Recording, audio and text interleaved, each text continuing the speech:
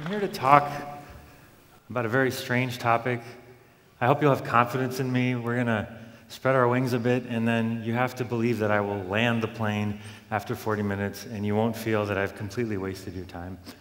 But I want to talk to you about what happens when the people at the top of your industry who run it believe something insane, and how to cope. I'm going to talk today about the problem of superintelligence. So in 1945, the Americans were developing the atomic bomb, and they were about to test it at Trinity. There was an odd aspect to the atomic bomb, which was that the conditions that it would create had never existed on Earth before. It would create temperatures higher than anything the Earth had ever seen. And at some point, somebody asked the question, what if this lights the atmosphere on fire? Kind of a valid question, and you want to know the answer to it before you press the big red button. So the impetus for the question was this kind of equation: was nitrogen is not really stable. If you take two nitrogen molecules and you smush them together hard enough, they'll create magnesium and an alpha particle and a lot of energy. So the question that had to be solved is how self-sustaining is this reaction? If we light the atmosphere on fire, will it be like throwing a match on top of a pile of dead wood? And there was a similar question for the oceans. They're full of hydrogen. Hydrogen likes to fuse together. Is exploding an atomic bomb going to destroy the planet? I'm standing here, you're listening to me, so obviously the answer is it does not destroy the planet. But it was kind of a valid thing to interrogate yourselves about. But I would also point out that the fact that it didn't kill the planet didn't make dealing with nuclear power or nuclear weapons any more easy. It was just something that had to be asked and answered. So last year, this book came out called Superintelligence. I wonder if you could raise your hand if you've read this book or read about it. All right, so not too many people have. I'm going to give you a quick summary of it, but it asks the same question about this new technology that we've created of machine learning. Machine learning is affecting our lives in all kinds of ways. It's upsetting the balance of power between countries and between companies and people.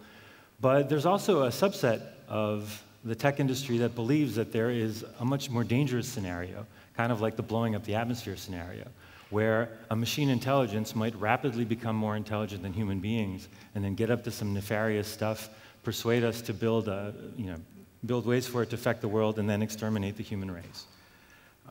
This idea seems to gain more credence the smarter you are. So like the top of the cream of the cream of our Silicon Valley intellectuals believe it.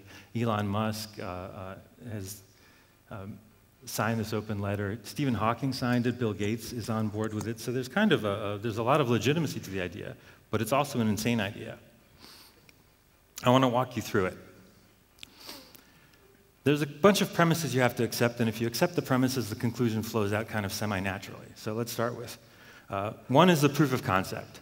All of us have this kind of box of meat on our heads that we use to get through the day. I'm using it to give the talk. You're using it to listen to me. Sometimes it's capable of rational thought. So we know that in our universe there are these configurations of matter that can think, because we all have one. Almost all.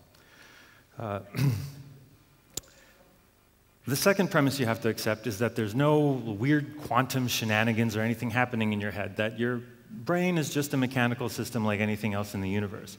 So if you're religious and you believe that you have a soul, you might step off at this premise. Or if you think like Roger Penrose, that there's some weird quantum things happening in microtubules, you won't accept this premise. But it's kind of a mainstream one, that if we had a powerful enough computer, in principle, we could simulate our entire brain and the activity that happens there. Right now, we can simulate a nematode worm, but we're working our way upwards. The next premise is that the space of possible minds is very, very large. So we happen to have a brain that thinks the way it does and has the types of emotions and instincts that it does because we evolved from animals in a certain direction. But that doesn't mean that every brain that we would create would think in a way that would be familiar to us. And this premise says that, in fact, most minds that you could imagine or create would be very alien from our perspective. A good way to think of this is what the natural world produces when it comes to maximizing for speed. So the fastest land animal is the cheetah. And if you live in a pre-industrial civilization, you might think that this is as fast as anything can go on Earth. But of course, we know that's false. You can take a bunch of atoms and you can assemble them into a Ducati motorcycle, and it goes much, much faster than a cheetah, and even looks a little bit cooler. But to get to this motorcycle, there's no real evolutionary pathway other than creating human beings, which will then build it for you. So analogously, there might be a way that we can create minds that are much, much more intelligent than our own, but that just weren't available to evolution. And there's no upper limit necessarily on intelligence that's anywhere close to ours. Maybe the smartest anything can be is twice as smart as people. Maybe it's 60,000 times as smart. That's an empirical question. We just don't know the answer to it. And then the next premise you have to accept is that there's plenty of room left for Moore's law to do its thing. This is looking a little bit shaky in practice, but in theory we know the limits on computation are very, very high, and we can get considerably further than we have. We can double and double and double for decades more before we hit any sort of physical limit, rather than, say, an economic limit or what people are just willing to build factories to try to do. So there's lots and lots of room for computers to become faster and smaller and more efficient. And the final premise, penultimate premise, is that if we create an artificial intelligence, it will operate on timescales that are computer timescales and not human ones. You know, for us, to get to the point where I can give this talk, I had to be born and grow up and learn a lot of stuff and go to university. It takes a while, but computers can work tens of thousands of times more quickly. And then this is the most American premise, and I like it the most. This is Tony Robbins, the motivational speaker. The premise is that any artificial intelligence we create is going to want to improve itself. It's going to want to be a better AI, do its job more effectively, so that it's going to have an impetus to start recursively redesigning and improving its own systems. Now, if you accept all of these premises, what you get is a terrible disaster. Because at some point, as computers get faster, as we program them to be more intelligent, there's going to be a runaway effect, sort of like an explosion, where something will become sufficiently smart to begin self-improving, American style, and it's not going to stop until it hits a natural limit, which might be very, very, very, very much more than a human intelligence. And at that point, this monstrous sort of intellectual creature will be able to, through devious modeling of what our emotions and intellect are like, persuade us to do things like give it access to factories so it can build, make DNA replicators and all sorts of stuff. It gets very sci-fi very quickly. So let's talk a specific scenario. Say I want to build a robot to say funny things. I work on the team, and our researchers, every day we build, we redesign our software, we compile it, and then the robot tells us a joke. So in the beginning, the robot's jokes aren't very funny. It's kind of at the lower limits of what people can do. But we persevere, we work, and we start getting to the point where the robot is saying things that are making us chuckle. And at this point, the robot's getting smarter as well, and it starts helping us design the next version. It has a good sense of what's funny and what's not. And at some point, it gets to a near superhuman level where it's better than any of its designers are. And at this point, we get the runaway effect. The researchers go home for the weekend. The robot says, all right, I'm going to redesign my operating system so I'm a little bit funnier and a little bit smarter. It optimizes the part that's good at optimizing. And it does this again and again and again and again and again. And when the researchers come in on Monday, the robot tells them a joke, and they die laughing because it is 10,000 times funnier than anything that the human brain can possibly handle. This is, of course, the famous scene from Monty Python's The Funniest Joke in the World. So it is now exterminating the human species with laughter because its goal is to be funny. And even if some people manage to send it a message before they hear the wry, self-deprecating comeback that kills them, all the robot will say is, I don't really care whether you live or die because I'm just here to be funny. And then after it's killed after it's killed humanity, it builds rockets and nanorockets and expands to the galaxy to try to find other species to make them laugh. So this is a caricature of Bostrom's argument, but I'm trying to vaccinate you against it rather than persuade you of it. So in rough outlines, this is what it is. So I want to go over there's a more succinct version of this that I like too. This is from Perry Bible Fellowship. You see Hugbot has installed something in his Hug capacitor. The scientists think it's adorable, and he ends up destroying the Earth. because of his desire to hug everybody. This is, again, in caricature, exactly what Bostrom and people like him are arguing. So the salient points of this are this is slow to start, the process of recursive improvement, because it involves human beings and human designers. They go home at 5 o'clock, they have dinner, they sleep. So it takes a while, but as soon as the AI exceeds our abilities, it takes off and starts happening on a computer time scale. Again, there's no obvious ceiling on how much ability it has until it hits some physical limit that we don't know about. And most interestingly, these AIs are evil by default.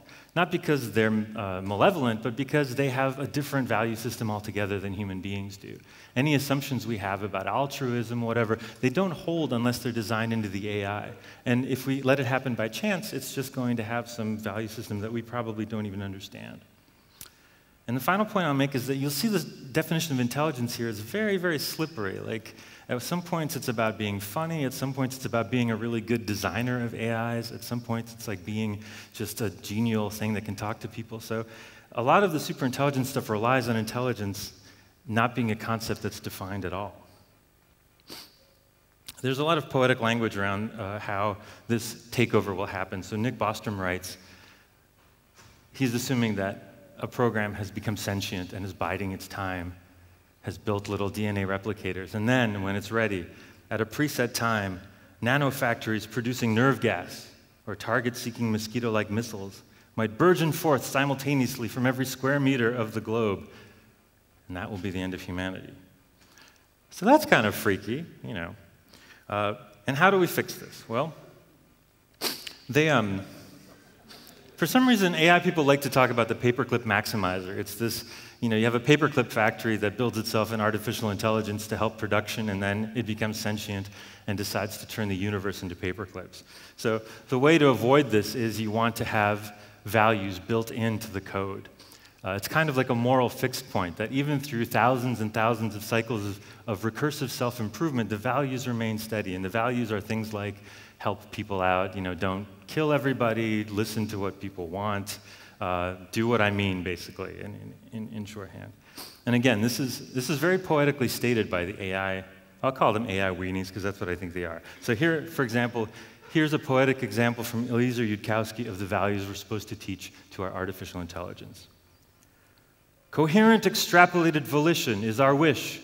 If we knew more, thought faster, were more the people we wished we were, had grown up farther together, where the extrapolation converges rather than diverges, where our wishes cohere rather than interfere, extrapolated as we wish that they extrapolated, interpreted as we wish that they were interpreted. So this is some pretty heavy stuff to try to convert into code. And the clock is ticking every year. You know, Moore's law is continuing technically, although if you watched the Apple event the other day, you might dispute that it's happening at all.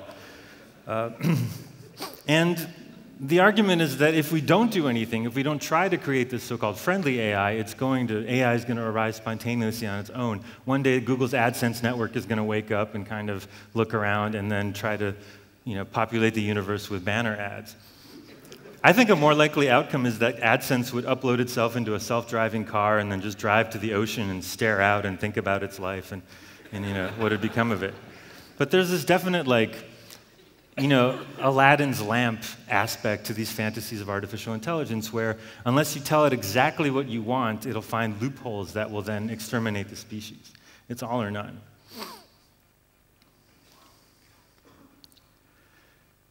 And the thing about all of this is that smart people who believe this are really persuasive. I mean, they're smart people.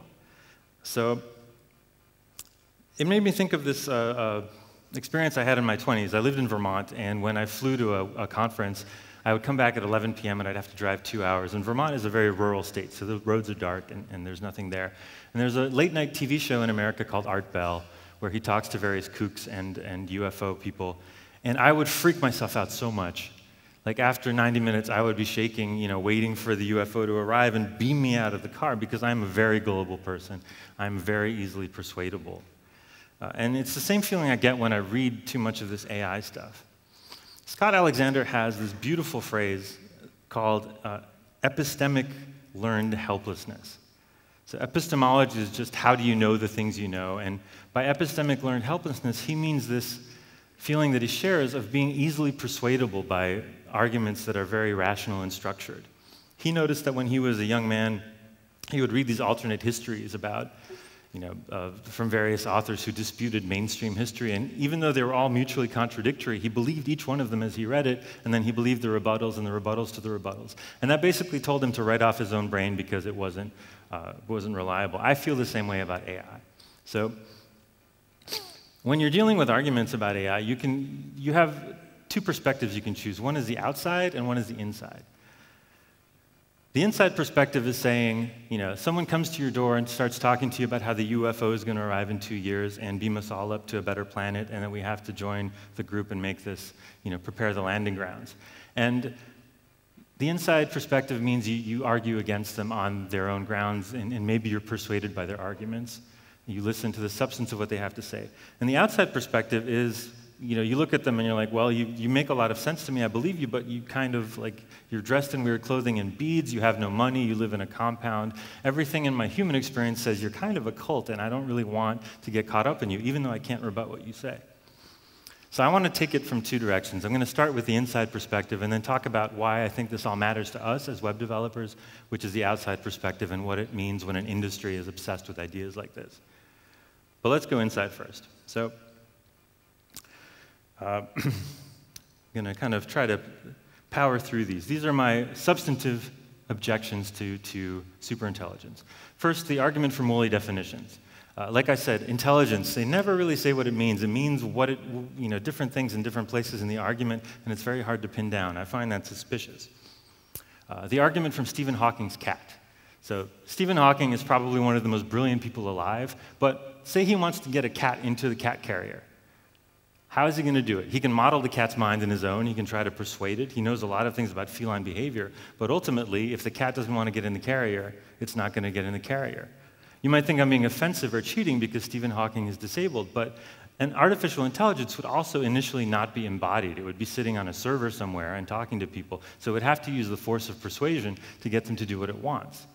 My point is that when there's a big difference in intelligence, you can't actually think like a cat. There's a stronger version of this, the argument from Einstein's cat.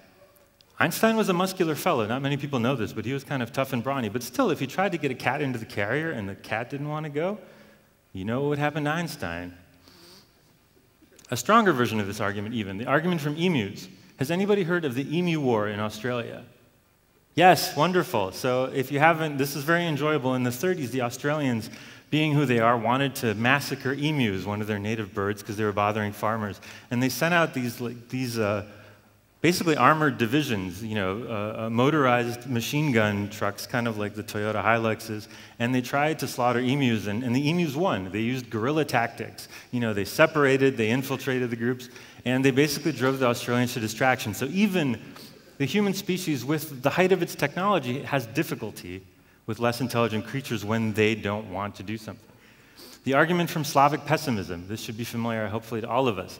We can't build anything right, all right? How are we supposed to build a fixed point, morally stable... Thank you. How are we supposed to build a fixed, morally stable thing when we can't even secure, a webcam? How are we supposed to do this? If you're familiar with the Ethereum heist, where people have created a logical language for writing contracts and immediately $100 million drained out of it, it's absolutely hopeless. Basically, either we're going to get lucky or we're not going to be lucky. And hopefully this is a Slavically acceptable argument. The argument from mental complexity.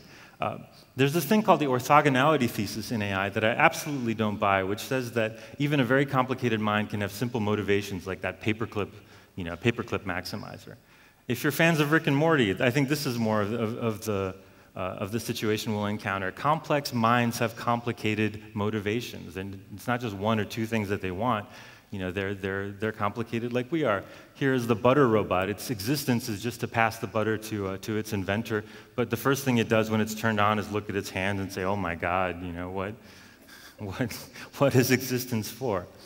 The argument from just look around you, all right? So when we look at where AI is actually succeeding, it's not in algorithms and these clever sort of self-improving ways. It's just by throwing massive, massive, massive amounts of data into fairly simple models. And like right now, Google is rolling out Google Home, where it's going to try to pour even more data and get like a second generation of understanding. This is really effective, but the way it works is not the way it's described in these sort of doomsday scenarios by recursive self-improvement. It's just massive training sets on data. The argument from my roommate Peter, the smartest person that I ever met in my life, and the laziest person that I ever met in my life. He was incredibly brilliant, and all he did was do bong rips and just lie around on the sofa. So the idea that every intelligent system is going to have motivation, Tony Robbins style, to improve itself until it can conquer the galaxy is decisively refuted by my roommate Peter. The argument from brain surgery. Okay, so there's always this guy at every party, right? Like pulls out the guitar in the most inappropriate moment. We don't want to hear Wonderwall. But my point about brain surgery is I can't go operate on my brain and improve the part that does brain surgery. It would be neat if I could. I could become the world's greatest brain surgeon by just recursively going in there and kind of tweaking neurons. But brains don't work like that. We have no idea how they work, but they're very interconnected and holistic, and there's not the part you can point to. Similarly, the AI can't just go in there and fix the part that is better at designing AIs. The argument from childhood. All right, we're born into this world just like little helpless messes, and it takes us a long time of interacting with the world and with other people in the world before we can start to be intelligent beings.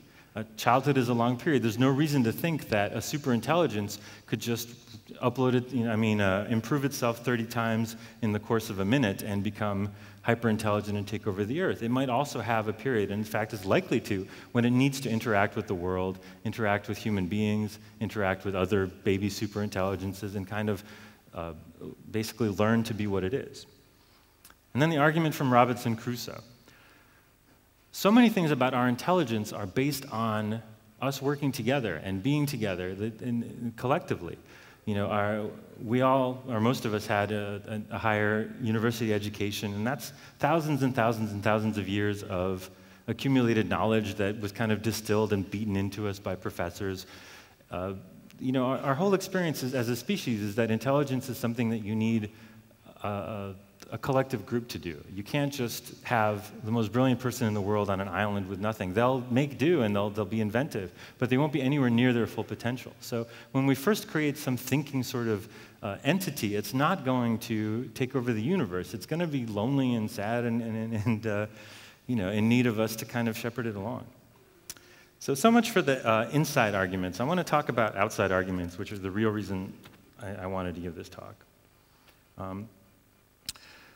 Basically, what kind of person does believing this stuff sincerely turn you into? And the answer is not pretty.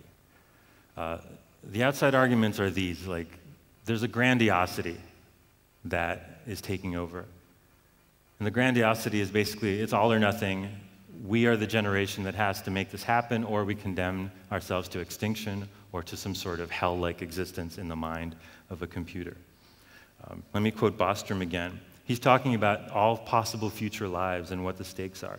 If we represent all happiness experienced during one entire life with a tear of joy, then the happiness of these souls could fill and refill the Earth's oceans every second and keep doing so for 100 billion millennia. It is really important that we make sure that these truly are tears of joy. That's some heavy shit to lay down on like a 20-year-old developer, you know? That's a pretty heavy responsibility to bear for these trillions and trillions of beings. And it reminds me of something that I don't like. I have a visceral reaction to this language because I remember it vaguely from childhood, living in a Marxist society, where we were going to fix the world, and then it was eventually going to kind of trickle down to where everyday life might change. But the first job was to fix the fate of humanity. My mom used to say that everybody under communism suffered from a disease where what your eyes saw and your ears heard was not the same thing. And I'm feeling the same symptoms. You know, I live in California, which has the highest poverty rate in the United States, even though it's home of Silicon Valley. I see my rich industry doing nothing to improve the day-to-day life of people, but they are saving trillions and trillions and trillions of beings in the future. I don't think so. That ties into megalomania, all right? This Bond villainness, which is really creepy. Like, people think that AI is going to take over the world, so that's a justification that intelligent people should take over the world first and try to fix it before AI can break it, make sure that AI is healthy. There's a really wonderful quote from Joy Ito, who runs the MIT Media Lab. He says, "This may upset some of my students at MIT, but one of my concerns is that it's been a predominantly male gang of kids, mostly white, who are building the core computer science around AI, and they're more comfortable talking to computers than to human beings.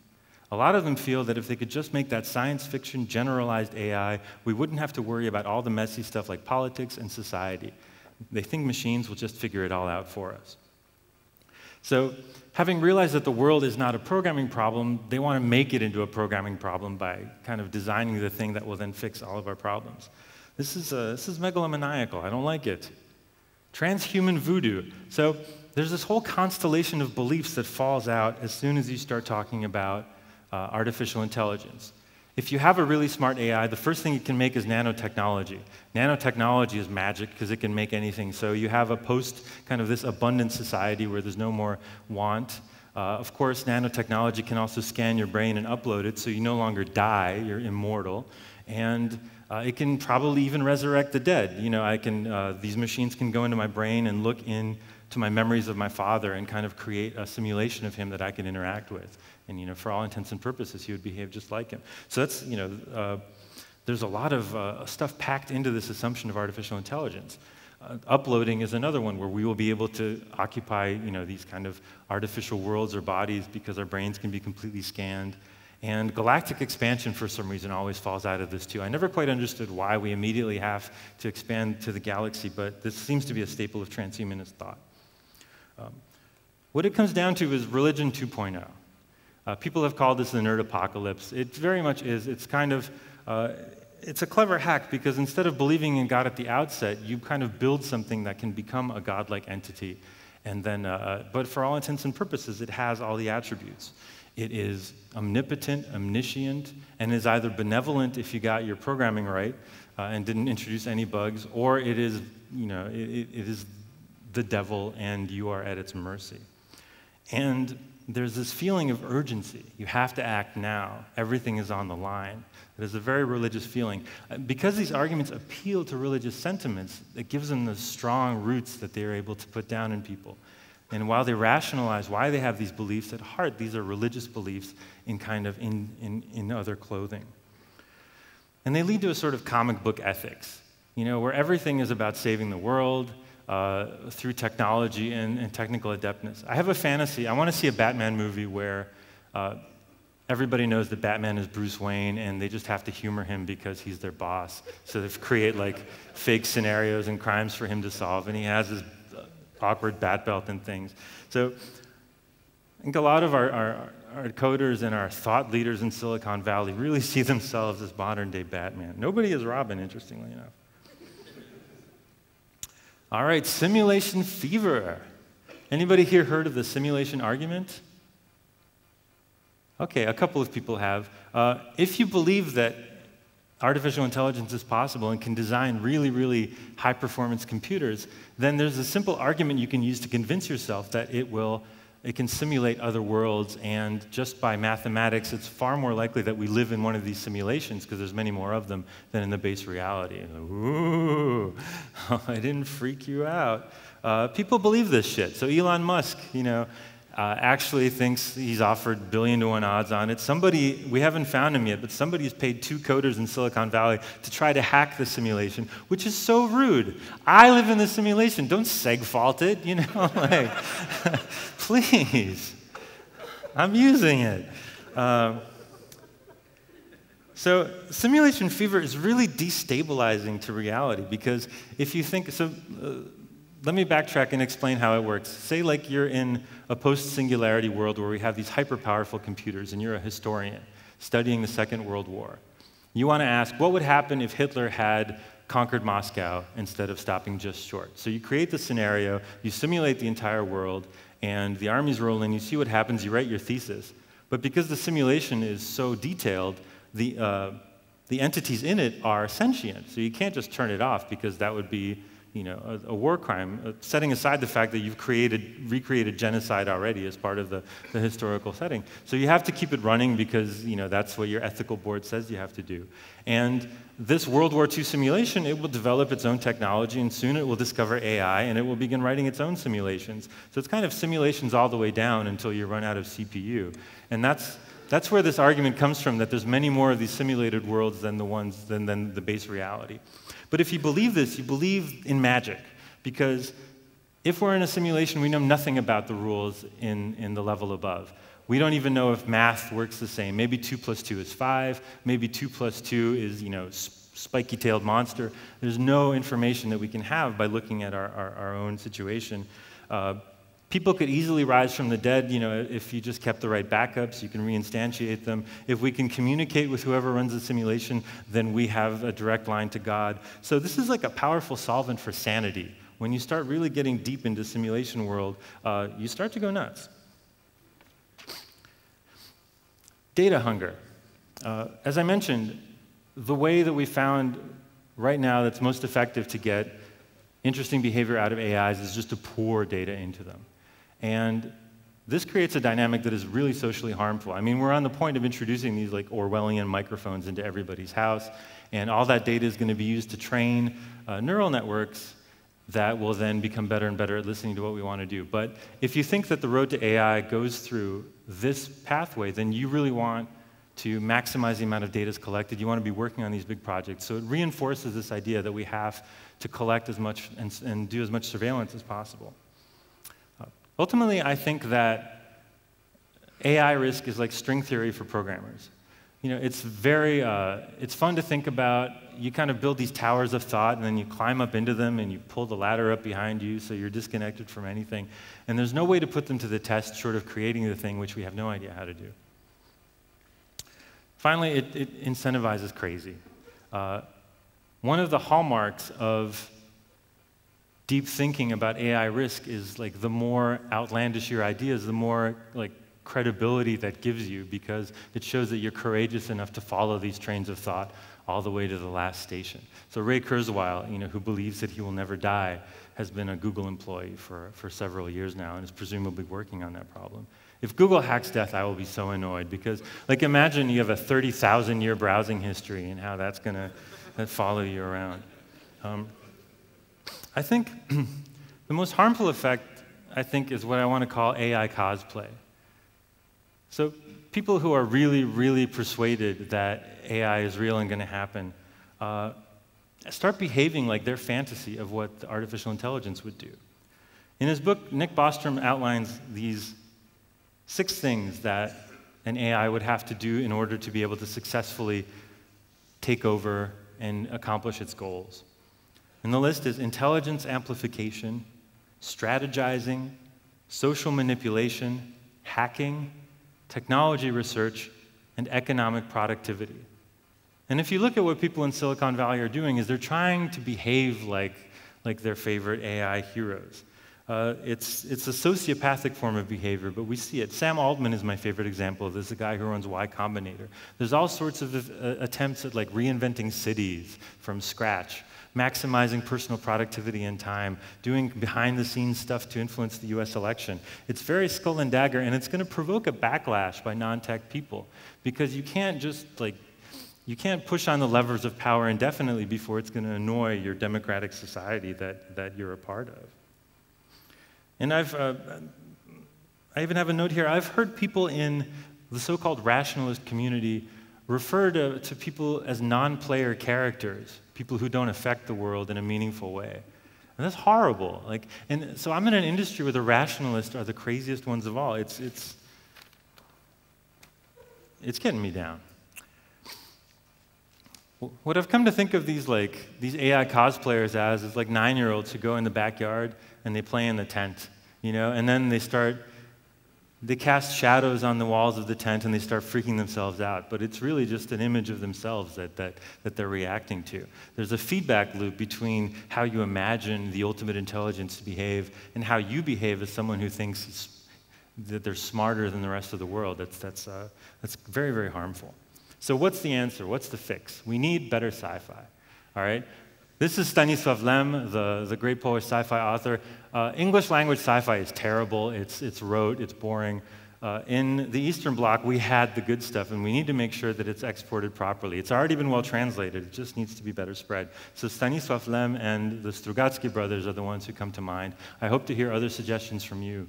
What sets Eastern European sci-fi apart is that these are people who grew up in difficult circumstances, experienced the war, and then lived in a totalitarian society and had to express ideas obliquely through writing. So there's an actual understanding of human experience and the limits of utopian thinking that is completely absent from the West. Not to say that it's impossible. I think Stanley Kubrick was able to do it, but we just need to get it back. Finally, I want to put my cards on the table. Like, what do I think AI is and the possibilities of it are? Since I've been making fun of it, it's only fair. I think artificial intelligence right now is in the same position as alchemy was in the 17th century.